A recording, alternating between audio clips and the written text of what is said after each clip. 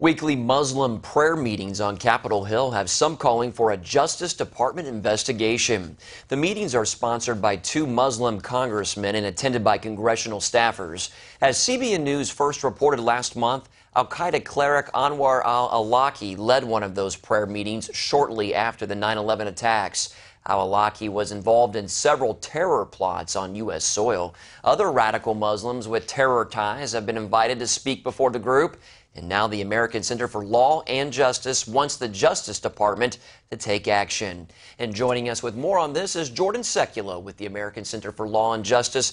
Jordan, these are known terrorists who have been brought to Capitol Hill for these prayer meetings, and it's been going on for 10 years. Why have we heard nothing about it until now?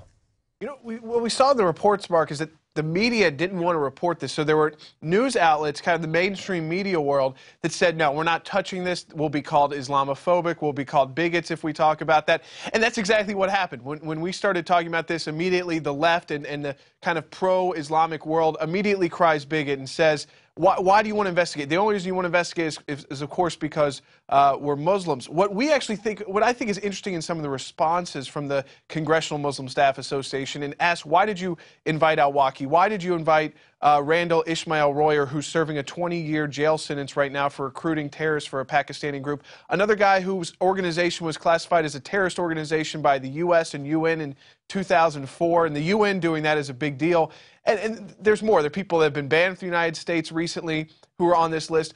Why, if we're calling for an investigation, who was picking these people to speak is what we want to know. One of the former directors said it had nothing to do with the unindicted co-conspirators, the Council on American Islamic Relations, known as CAIR. Another one of the current people on the board of the Congressional Muslim Staff Association said, well, don't worry about these young congressional staffers. It's CAIR picking it. This group meets under the U.S. Capitol dome. They actually meet in the U.S. Capitol at taxpayer expense. If CAIR is running prayer meetings there and bringing in known terrorists, the American people deserve to know about it. Well, Jordan, what do you want to happen? What do you want to happen with all of this? I just want the truth to be exposed. That's what the American Center for Law and Justice is calling for. People should be able to know about these ties that these Islamic groups have. There's a problem, Mark. We see now that when we scratch the surface of most Islamic organizations, we find something we don't hope to find. We find that if you bring in speakers, they're connected to terrorism. Either they're about to run away from the United States like al-Awlaki did, or they're about to be sentenced to 20 years in jail like another one of their speakers was.